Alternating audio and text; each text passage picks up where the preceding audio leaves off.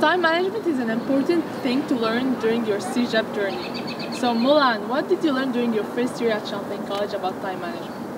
Well, I procrastinated a lot for my first semester and I realized it wasn't the best option since I would be very stressed turning in my assignments when I did them last minute.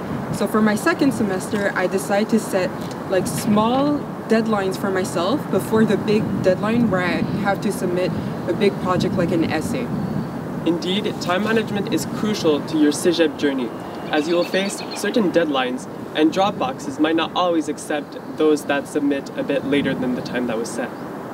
Also, one of the best advices I can give you is that going into CEGEP, you should choose how to balance between work, school, and socializing with friends.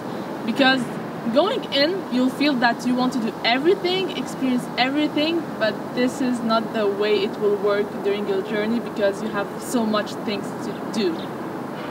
You might get overloaded by assignments from your teachers. However, it's also important to take time for yourself. Find a hobby, find a skill that you want to do on the side. Just do something else to give yourself a little break from schoolwork, because overloading yourself will only lead it to much stress, and that won't be productive in any way whatsoever. That's also why you should plan in advance. Set small times for working and then take short breaks and then repeat the cycle so you're not too overwhelmed with schoolwork.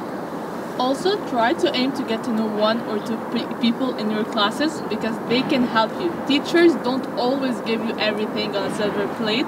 You should always have friends to help you to know more details that you have missed during class time.